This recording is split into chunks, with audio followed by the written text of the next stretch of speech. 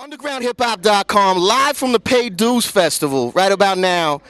The most esteemed MC guest in the house right now, Devin the Dude. The album is in stores immediately, waiting to inhale.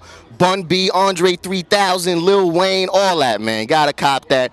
Thank you for being on UndergroundHipHop.com, brother. I appreciate you having me here, man. Much love, man. Now let's go right in, man. There's a lot of new jacks that don't even understand your whole legacy and all that. Let's go back a little. Take us back to the early '90s when you hit the scene with the Coffee Brothers, the Odd Squad. Explain to the youngins what that was all about. Oh man, it was a lot of grinding back in the day, man. It was just a hobby at first, man, but we took it seriously, man. In like '92, we was grinding. I met my homeboy Rob Quest at the TSU talent show, and then I called up my old school friend Jug Mug, man, and we just started grinding, making demo packages, man. It was all cassettes then, you know what I'm saying, but we just kept grinding and suddenly, eventually somebody got a hold to the tape, who gave it to Lil J at Rap A Lot, man, and he came by the crib where we was working, man, while we was working, actually, man, and sat down and talked to us about it. And you had a up-and-coming DJ that eventually made a little noise. What was his name? DJ Screw, actually, man. Yeah, I heard of that cat. He was a DJ on the demo records. Crazy. Now, when I listen to your music, I think of three things: wine, woman, and weed. Is that something that you intentionally go into to plant in the listeners' ears? What makes you emanate wine, woman, and weed? What's that all about? Oh man, it seems like they just go together, man. I don't know, man. All three of them, man, at the same time would be cool. But now back in the day, we was real carefree, man, about what we was doing, man. And all we talked about and all we rapped about was what we was doing, man. Right. And that was what we were doing. We sit back, smoke, call up some hoes, man, and right. and just get some drinks, and we'll kind of base some of the stuff that some of the seriousness right. around some of that too. Right. So when we take you out lyrically as far as getting serious with something, before we get too deep with it, we'll mention weed, wine, or woman, to kind of get straight from that. I can relate, man. You did a very good job with that. Now you're somewhat of a quagmire because throughout your career, you've kind of been identified as the king of the underground MC. You know what I'm saying? But 2007, you look at the so-called underground MCs, you're not quite talking about the same shit as they are, but still, cats considered you, this is an underground festival. Right. How do you feel about that sort of label, underground MC? I don't know, man. A label is just a label, man. People will label you, but I don't prefer being labeled, man. I think music is music, man.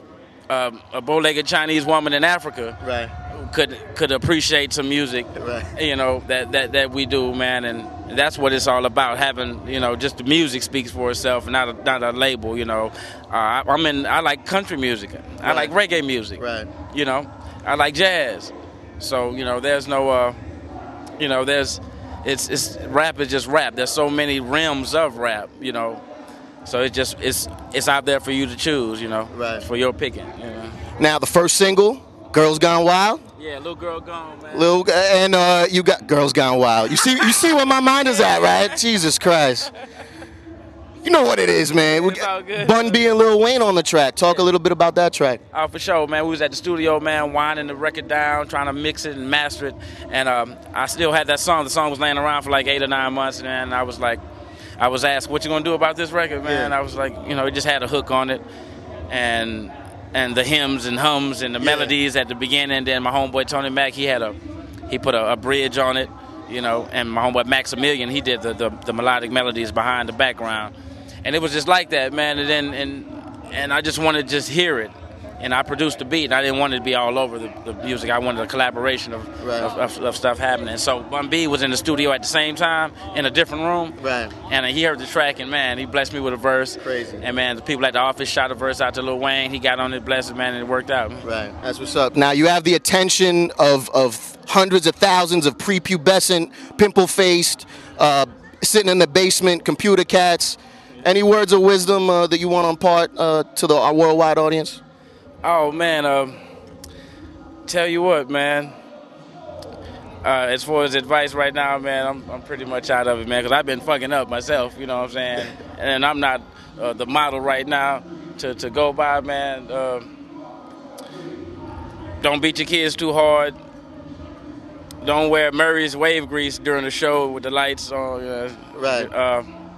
What else? I had another one, man, but if you had, if you love music and you love the craft, man, and you want to keep it growing, and keep doing your thing, man. Keep doing your thing. Don't be afraid of any obstacles, man. That's what they're there for, so you climb over and get to where you're supposed to go.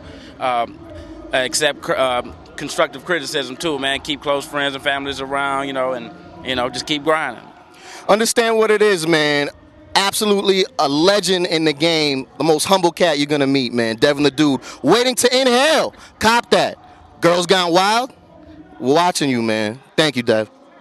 Peace, man.